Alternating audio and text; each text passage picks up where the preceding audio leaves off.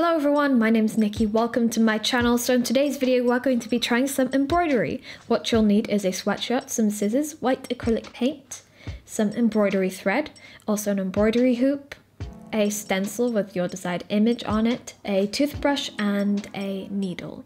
To begin, I decided to draw out the stencil, the image that I'll be embroidering on my sweatshirt beforehand. This is an anatomical heart, so I'm pinning that to the area I will be embroidering this on my sweatshirt.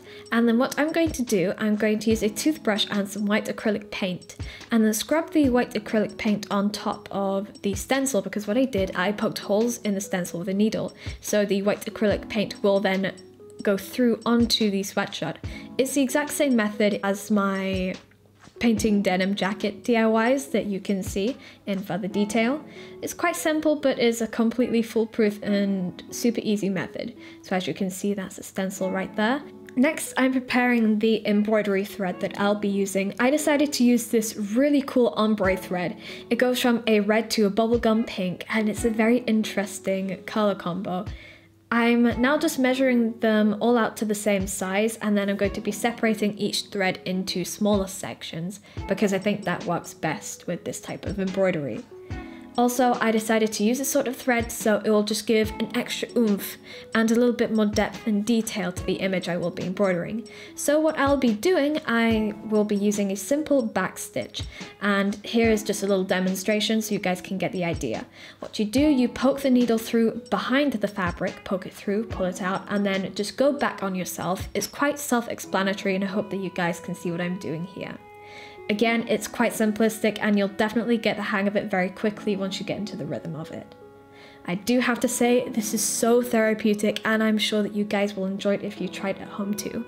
I do have to say, it is incredibly hilarious that my next biology lesson we're going to be doing a heart dissection, so I know what I'm going to be wearing. Right, now I'm beginning the embroidery and following the pattern using a simple back stitch. The pattern here is quite complex, so do try and be as neat and accurate as possible when creating it yourself. Also, make sure as you go along that you keep the back of the embroidery as tidy as you can and not to the end of every thread well once you've finished each strand. It's very important to keep up with that. But yes, I do have to say that this whole process is very self-explanatory, and right now I'm just speeding up some of the footage of me creating this, so you guys can sit back and relax, watch, and I hope you guys enjoy. This sweatshirt of mine I have had for a long time, and I found it just became a little bit old and boring, so I decided to customize it, spice it up a little bit, and this design really just brought a little bit more color and life into the piece.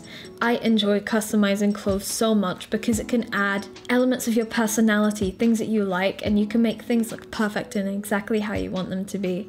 Also, I do have to say, just sitting down on an evening, watching a movie and doing some embroidery is incredibly fun, and I definitely recommend you guys try it if you're into creative outlets. I really like to know if you guys are enjoying the content that I'm putting out on my channel, so do of course leave your opinions and everything down below in the comments. So let's get this conversation going because your guys' opinions matter the most to me. As I progressed with the embroidery, I noticed how with the ombre thread, with each different section of the heart and each vein or artery, I noticed how the color of the thread changed, and it was as if I could distinguish between different parts of the heart. And I thought that that actually worked out very nicely. And to be honest, having this difference in color added a lot of depth into the design, and to be honest, I think it really improved the look instead of using one block color.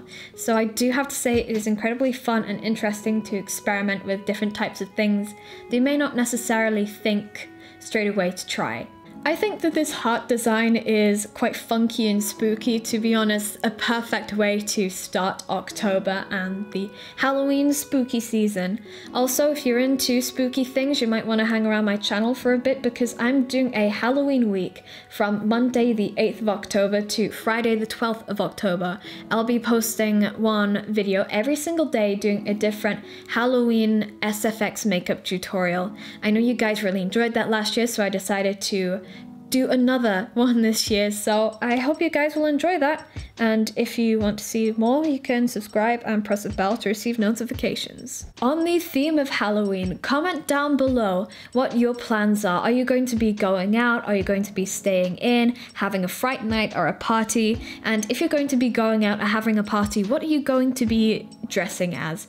I really love to ask these sort of questions and like hear what you guys are into, what you're going to be doing. It's so interesting. I know last night I stayed in and I put on a great show for all the kids and the trick-or-treaters with like little lights in the windows and like pumpkin carvings and everything. It was so fun, and I dressed as a skeleton. Honestly, that was such a great night, and I'm going to be doing the same thing again this year. However, just amp it up a little bit. It was so fun and a lot of people loved it, but a couple kids got a little bit scared. That was so sad, but everybody was dressed so nicely. It was incredibly cute, and I love Halloween. It's one of my favorite events in the year because I love SFX makeup, creating things, and it's just a great time for creativity to sort of express yourself, have fun in like dressing or doing all these sort of different makeups, or like even making costumes. I was thinking of making an Oogie Boogie costume from The Nightmare Before Christmas. That's something I'd like to work on in the future.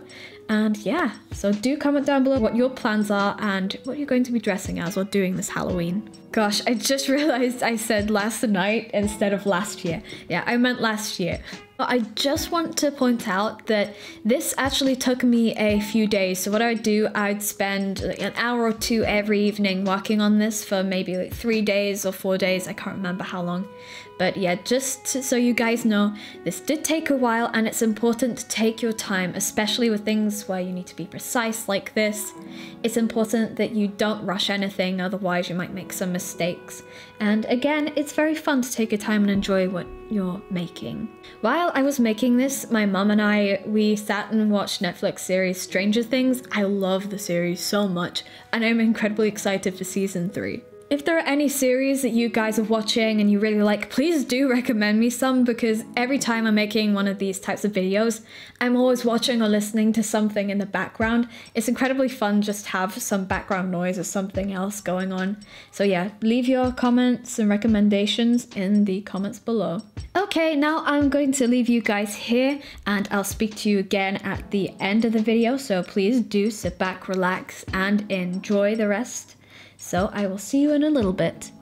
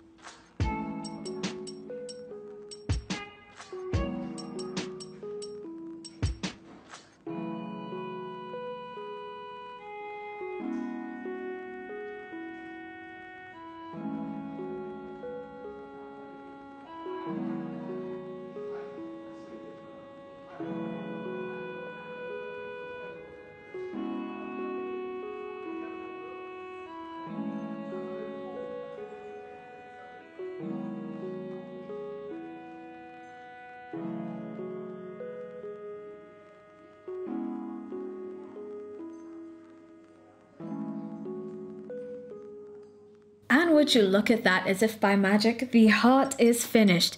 I'm incredibly happy with how this turned out and enjoyed making this video so much. If you guys enjoy this sort of content, please do comment that down below and give this video a thumbs up. So I will see you guys soon in the next one. Have a great day, and that's it from me. Bye bye.